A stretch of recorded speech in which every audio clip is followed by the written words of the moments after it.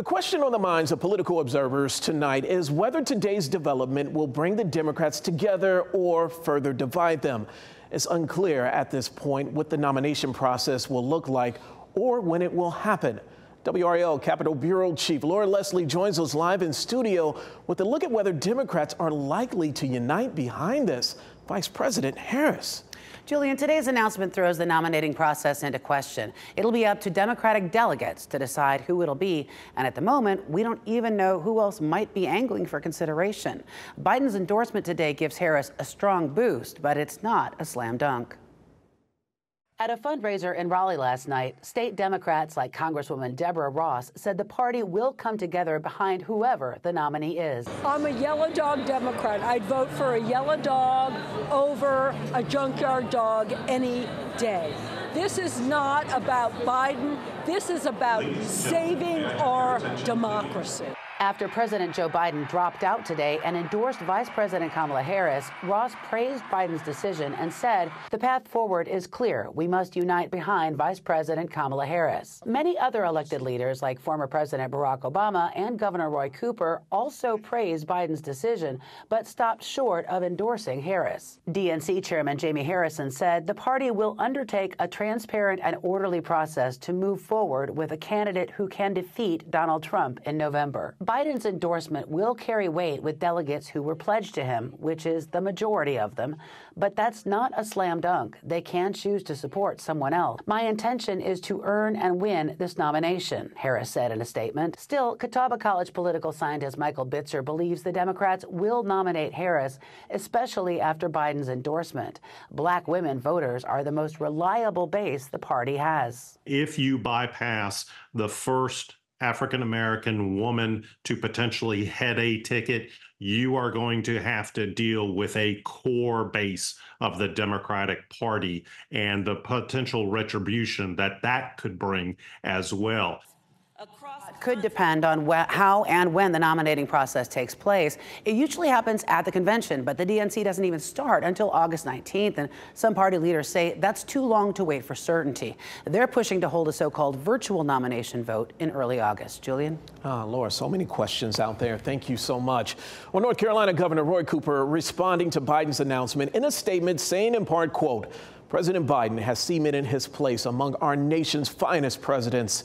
I'm deeply grateful to call President Joe Biden my friend, and I thank him from the bottom of my heart for his service to our great nation.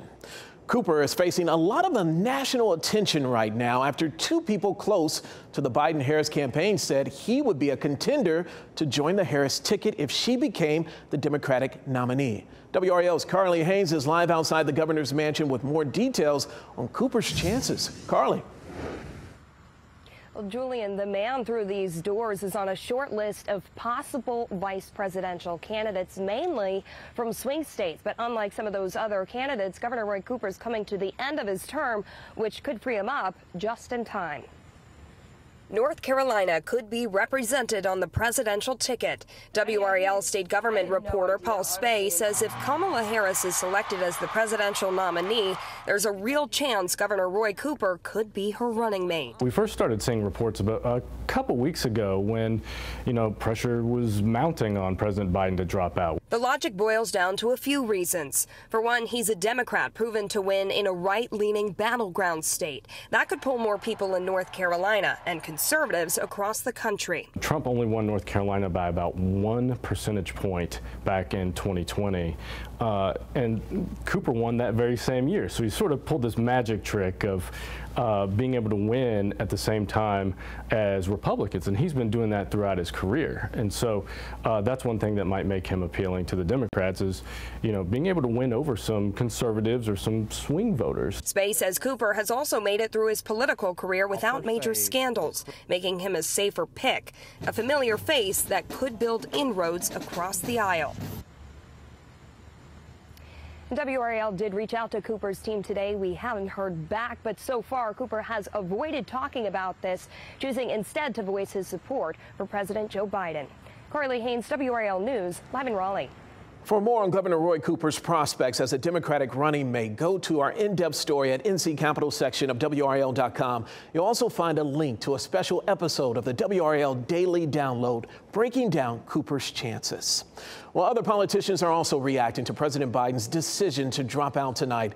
Senator Ted Budd said in part the Democratic Party tried and failed to cover up President Biden's cognitive decline, but they cannot cover up the record high inflation, open borders, and international chaos created by Joe Biden and Kamala Harris. North Carolina Democratic candidate for governor and state attorney general Josh Stein said, quote, President Biden is a true patriot. His decision today exemplifies his commitment to always put his country before himself. I thank him for his remarkable service to our nation. Republican candidate Lieutenant Governor Mark Robinson has not commented at this time. House Speaker Mike Johnson is one of the politicians calling for Biden to step down from his role as president as well. He said in a statement, quote, if Joe Biden is not fit to run for president, he is not fit to serve as president. He must resign the office immediately.